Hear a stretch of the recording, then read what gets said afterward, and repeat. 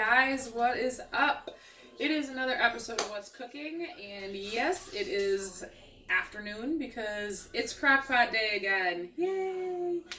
I like doing Crockpot stuff on days that we have stuff to do, like in the evening, because then I don't have to worry about waiting until dinner is ready before we can eat and then rushing through dinner so we can get to where we need to go. So Crockpot meals are great because you can get it all ready during the day and then eat whenever you really want to, and you can get to where you need to be on time. So tonight we are making a Crockpot pumpkin chili.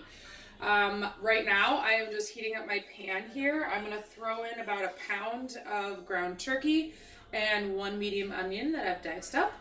And while that's cooking, I am going to get the rest of my ingredients ready and the rest of my vegetables cut up, and then I will be back to show you what we're all going to throw into this crock pot to make one delicious meal.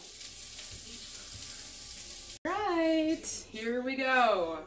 My turkey and onions are cooked. They're going in. Make sure we get all those good onions stuck to the bottom. Alright.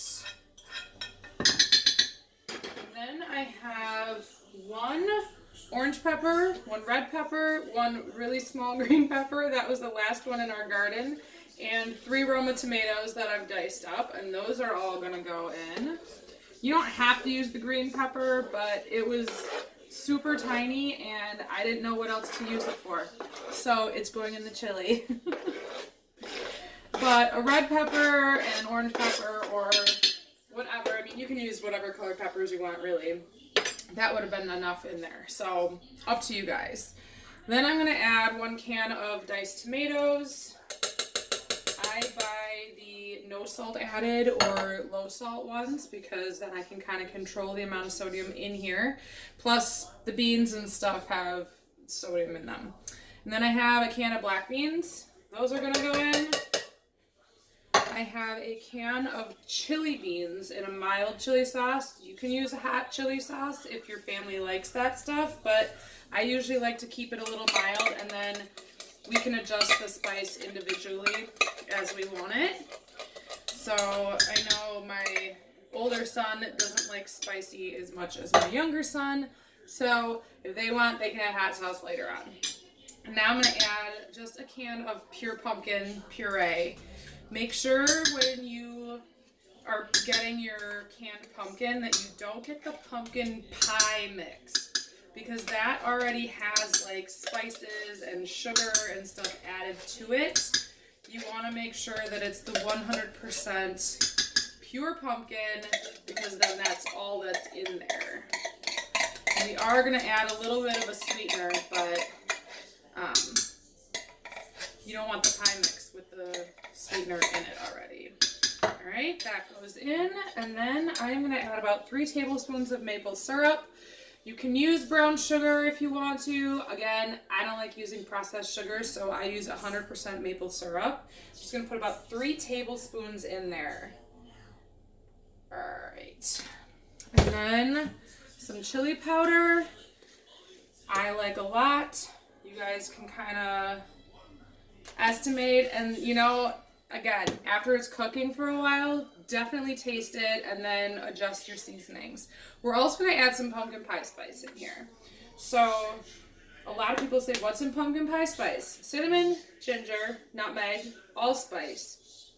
Yum, right? So that's going into not quite as much of that. Then just some salt and pepper. And this one actually only cooks about 3 hours, which is going to be really nice. So I didn't have to start it quite as early this morning, which is always good.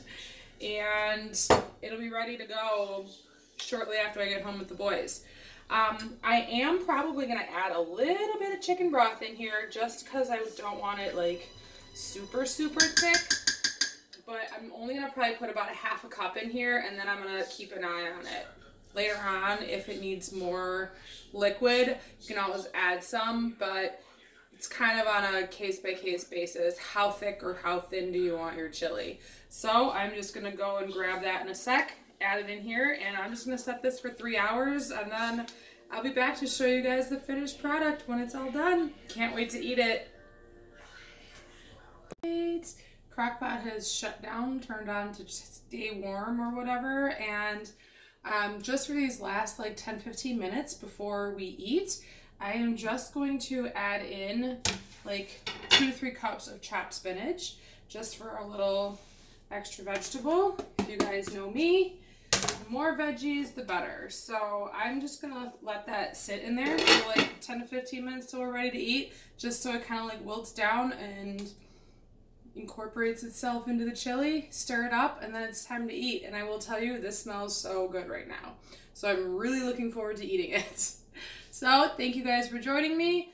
Again, hit that subscribe button down below, hit the bell thing so you can get notifications when I put up new videos.